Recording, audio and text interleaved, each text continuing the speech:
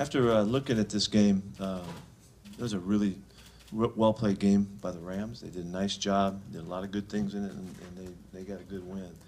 The way we look at it is we never should have lost that game, and we had plenty of chances and opportunities to really take the game in command, and didn't seize those opportunities as we came down at the end of the football game in the fourth quarter and in overtime. We had chances on both sides of the ball, and so we didn't finish the way we needed to, and so they get a great win, and we go home, trying to regroup and get right and play better.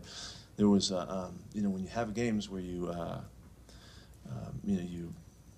get plus turnover ratio, you have score on defense and a score in the kicking game. Any one of those three factors generally wins games for you, and we had all of those, time of possession, all kinds of stuff. So when that happens, then they made some plays and did some things at the right time, and we didn't, and so it gets away from us. So it's a frustrating game in that regard.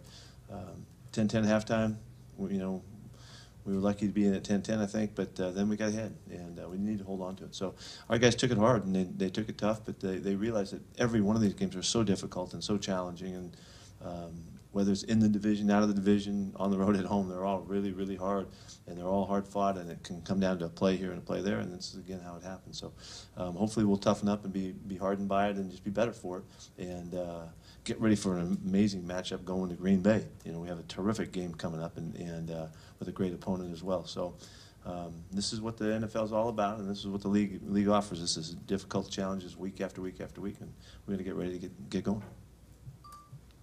You guys pride yourselves so much